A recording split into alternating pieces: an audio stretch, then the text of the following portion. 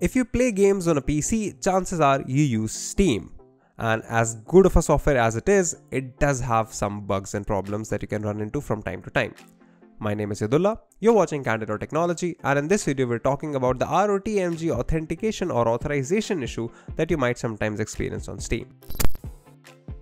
So the Steam Rotmg authorization issue can be caused by 4 major factors. You might be having missing or invalid game files.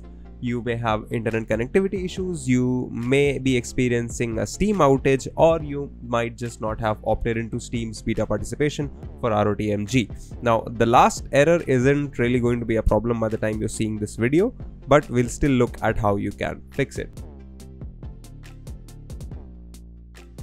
The first thing that you need to do is essentially restart your router, or like recheck your internet connection, and then check whether or not Steam servers are working.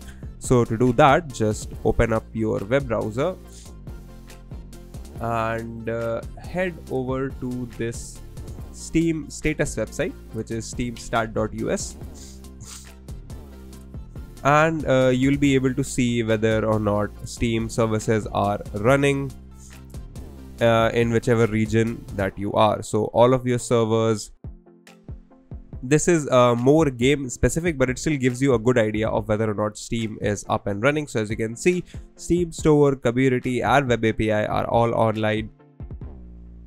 Connection managers are working as expected. Everything is good to go. So it's not an outage that's causing the issue. So the next thing for you to try out is Steam's beta participation. To do that, let's just launch Steam first. In here, head over to Steam and then settings. Now head over to the interface section and you will see client beta participation right here.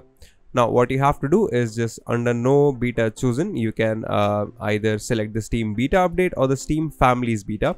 Unless you're using their family sharing functions, we recommend that you go ahead with the Steam beta update. Choose it, Steam will update itself and restart, and that should fix your problem.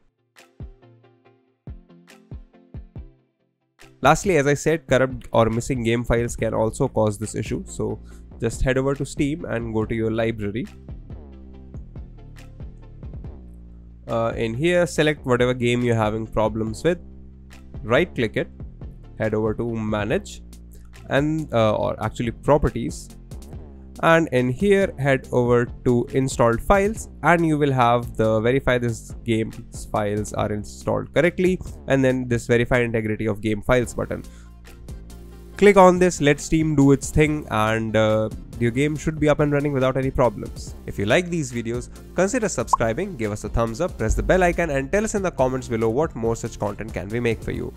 If you'd like to know more about tech, visit our website Candid.Technology, follow us on social media, follow me on Instagram or Twitter, and we'll see you in the next video.